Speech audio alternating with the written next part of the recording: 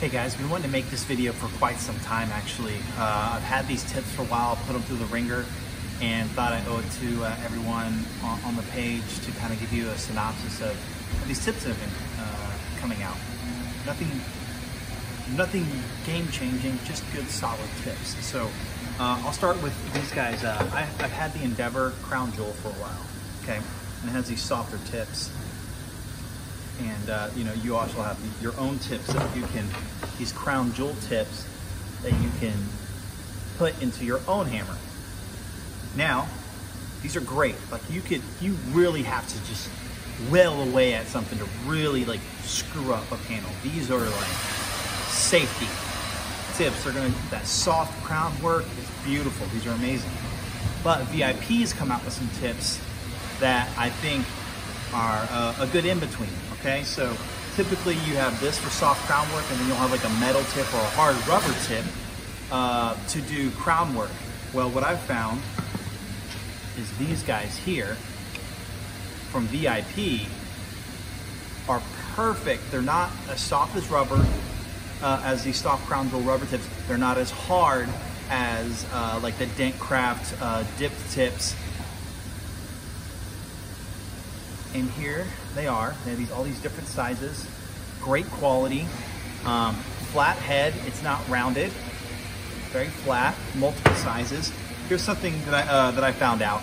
I was using these to push with. I will still use them to push with now that I know this.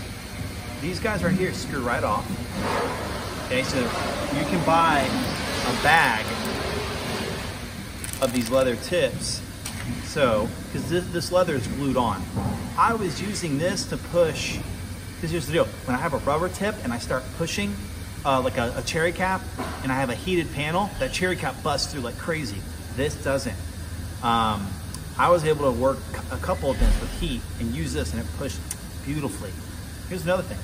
No other tip on the market that, is this size for leather. This is the smallest leather tip. No one else makes a leather tip that small. It's been fantastic. So if you're doing crown work on aluminum, but you want like a subtle crown on aluminum, this isn't gonna be as effective because of how soft it is. This is gonna be just perfect is what I found. So, and you know, this one is replaceable as well. So this screws off and you can screw a new one on. I use it for pushing and blending. I think Peter said it's for blending, but I use it for pushing as well. And if it breaks, I'll just replace that head again. Anyways, guys, if you're in the market for some new tips, especially for crown and just for good blending, you cannot go wrong with these VIPs. You cannot go wrong with these guys. They both have their place. They both do different things. There's a reason why I have two hammers on my cart ready to go at all times, because they're incredible.